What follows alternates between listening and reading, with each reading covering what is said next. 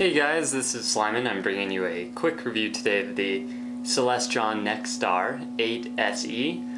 The Celestron 8 SE is a Schmidt-Cassegrain style telescope. It has a 8-inch mirror, obviously designating from the 8 in the 8 SE name, with a focal length of 2032 millimeters.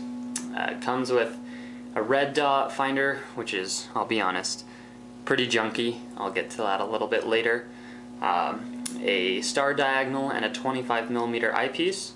Also comes with an RS-232 cable to connect your telescope to a computer. It also comes with a pretty nice manual and a CD with the Sky planetarium software on it, the amateur version of that. Comes with a little wrench for adjusting the aircraft nut inside of it if you need to adjust the clutch at all, or tighten it, and obviously what you would expect comes with the telescope. Things that don't come with it that I'd highly recommend, and there's only one product that I would highly recommend, and it is the power adapter that you see here. These things will eat up 8 AA batteries. This is the first thing I got with this. It's the best thing I got. Power adapter is an amazing product for this, and it should come with it, but it doesn't. Then there's just your accessory tray down at the bottom you see there. I never use it just because it's metal on metal, can scratch up your eyepieces, or number two, if you're moving your tripod around you don't even realize it, they could fall out. I don't have any experience doing that because I never use it. The NexStar 8 SE comes with the new NexStar Plus hand controller. This thing is pretty awesome, I'll admit. There's over 40,000 objects in that database. You have your, once it's aligned, you can press here for your solar system objects, or I'll just hit back here. So you got Mercury, Venus, Mars, Jupiter, Saturn, Uranus, Neptune, and Pluto, as well as the Moon and the Sun. And remember, never look at the sun unless you have a solar filter. Then you have stars. You can look at constellations, double stars, named stars, the SAO, variable stars, asterisms. Look through those. You have deep sky. And this is where I learned a lot from the 8 SE, was the deep sky tab. Anytime you're aligned, it will show you what's up in the sky to look at. Sometimes you can't see everything that's listed under there, but I did learn quite a few deep sky objects like the double cluster, the wild duck cluster, and there's been M81 and M82, Bode's Nebula. So the deep sky tool is pretty awesome. So you can either go named objects, you can use the new general catalog, Abell, Caldwell, CCD objects. And what a CCD object is basically a charge coupled device. It's for people that like to image, and I'll discuss imaging with this camera in a little bit. You have the IC and Messier, and that's that. You just type those in with the hand control. You have the identify feature. You have the sky tour feature, which is kind of neat. If you're not really familiar with astronomy, or just want you to take, or you want the telescope to take you places, after a successful alignment, this Sky Tour button can do that. Now here's your scroll. This will scroll through the hand controller. These won't. These actually move the telescope. See that? These are what you can use to scroll through the menu. You have your help, your menu, which is a great menu. You can adjust tons of things and make your telescope really yours. This will tell you what firmware that you're running. Here's your object info, which is kind of neat. Let's go to one real quick. Just hit Mercury, hit object info. It says Mercury is the closest planet to the Sun. Then it gives you the distance, which was 36 million miles, and is less than half the size of Earth. So you get the picture there. Then you have your motor speed. If you want to increase that, you can just select here and press a number, and it will do that for you. So the hand control is really nice. I really like how they updated that for you. So 40,000 objects, super easy to align, enter, back, etc. You have your menu where you can adjust your tracking, your time sight, your hand control, utilities, user objects, all that good stuff. So the hand control is definitely awesome on the NexStar 8 SE. One thing that I'm pretty critical of on the NexStar is the finder scope that it comes with. It comes with this flimsy little plastic piece of junk, is really what it is. Turns on the side here. Has these adjusting knobs, but the problem is they don't adjust far enough. So the first time I was out with this scope, I tried to align this to Polaris, and I cranked these knobs as hard as they would go and they would not move.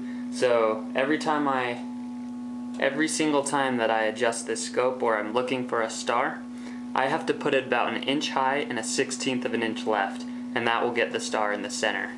So the finder scope is junk. You should definitely replace it with a Telrad as soon as you can, or something that's just better than this one. I would not recommend it. It's flimsy, it's junky, and I don't like it. That's just my opinion. You may love yours. I don't like mine. The next thing I'd like to look at real quick is the star diagonal that comes with the scope, as well as the 25mm eyepiece. This star diagonal is great. I haven't seen a need to upgrade it myself. I don't do a whole lot of visual astronomy anymore, but this is a good star diagonal, and it gives you really good contrast, clear views.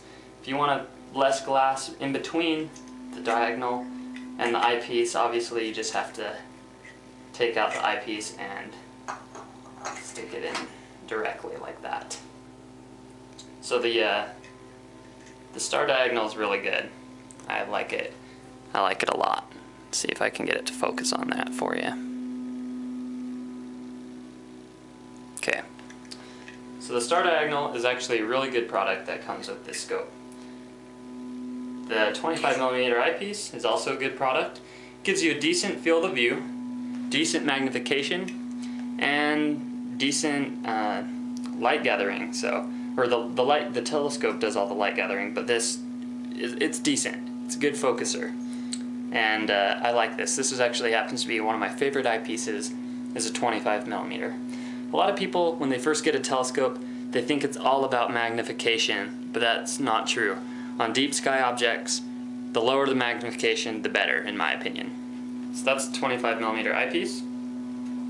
Then you also get a visual back, which comes standard on your scope. This is a 1 1/4 inch visual back. You saw stick the eyepiece or the diagonal or whatever you want in there, a next image camera, a CCD. That's a visual back. Then, if you'd like to stick on a focal reducer or some other accessory, you can do that. Just screw it on the back.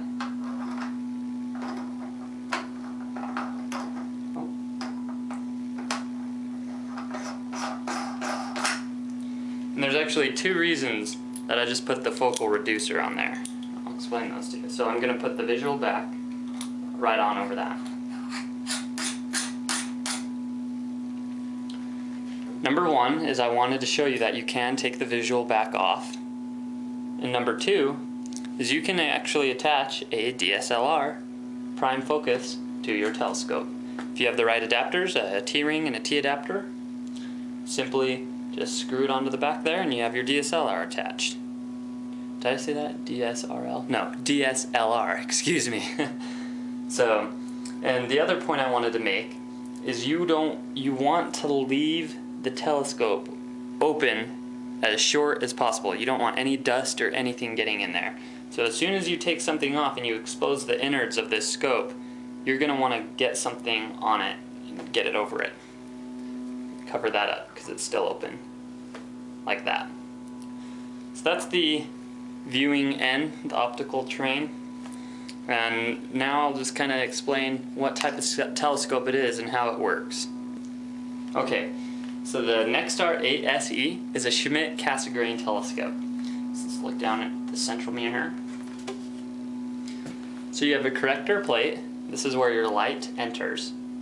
Then the light comes through the tube and hits the primary mirror back here, which is 8 inches, and that's where you get the 8.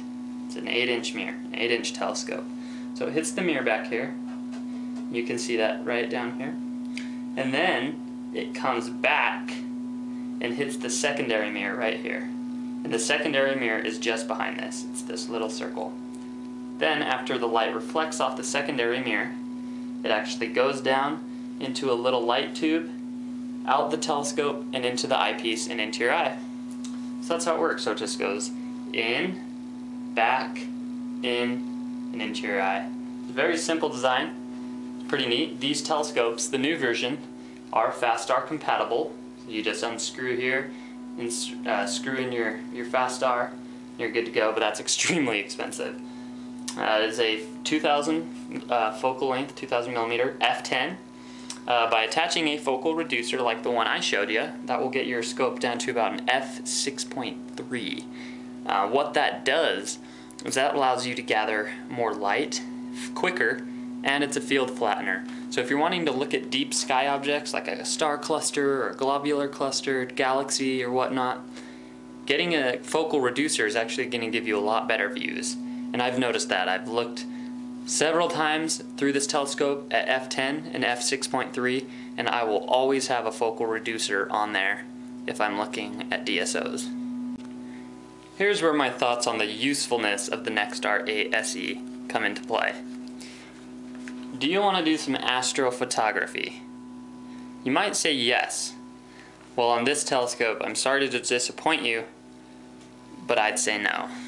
I've done astrophotography through this telescope, and you're limited to about 30-second exposures, if that. You're going to start to get star trailing, and the reason because of that, or the reason that is because you're on an altitude azimuth mount, so it doesn't align to the equator of the Earth, so you're going to get some star trailing. However, the 8SE takes phenomenal planetary images with a CCD or a webcam. I have the Celestron NexImage 5 solar system imager, and I love that camera. So this is really good at planetary work and for visual astronomy, but I would not recommend this for astrophotography. If you'd like, you could spend a little bit more and get an equatorial mount. Then you can do as much astrophotography as you want, but this is designed to be a fast setup, easy alignment, and amazing visual astronomy telescope, and that's what it is. I think it does amazing things visually. The moon is incredible, absolutely incredible through this telescope. It's deep sky objects, the Sombrero Galaxy, M81 and M82, the double cluster, the wild duck cluster. There is some amazing stuff that this 8-inch mirror will let you see. And that is why I really like this telescope, is because it's easy to align. You can take it outside and get it aligned in 2 minutes. Your go-tos are very accurate. There's different methods of getting a alignment. You have the solar system align, a 1-star align, a 2-star align, an auto 2-star, an auto 1-star, or sky align. And so there's so many different ways to align your telescope that this is really where the telescope shines. It's super easy to set up, and it's great for visual astronomy. As far as astrophotography goes, I can't recommend it for that. However, the telescope really wasn't designed for astrophotography, and it makes me wonder why Celestron put an auto-guiding port. There's an auto-guiding port on the mount here. Why would anyone need an auto-guider on something like that? I don't know. There's also an auxiliary port, so you can get a GPS if you'd like. That way it even increases the speed of your setup time. But the Celestron 8, or the NexStar 8 SE, is quite possibly one of the best beginner visual telescopes. And even if you're not a beginner, I'm not a beginner, this telescope's amazing. So if you want to be, if you're just getting into astronomy or whatnot, and you get yourself a NexStar 8 SE, you're going to get yourself a fine telescope. It's one that I'll always like. It has the orange paint on it, the classical orange paint from like the 1970s, and it's an awesome telescope. I'd highly recommend it. I'd give it 8 stars out of 10. And the reason it gets 8 out of 10 is, well, there's a few. One, it doesn't come with a power adapter. That bothers me that they don't include that with their telescopes, because I don't think you should have to go and buy batteries all the time or buy additional accessories. I think it should come with a way to power, or with an outlet for power. The other thing that I don't get is why they include these bad red dots. It's really not that hard to make one that's a little bit better than that or a little bit more quality. The red dots bother me, and they're just going to waste you time. And with this telescope, you take this out to a dark site, you have to remove everything, remove the telescope from the fork arm. When you reset it back up, your red dot finder is going to be off, and it's going to take you a while to figure out what you're looking at because it's so bad.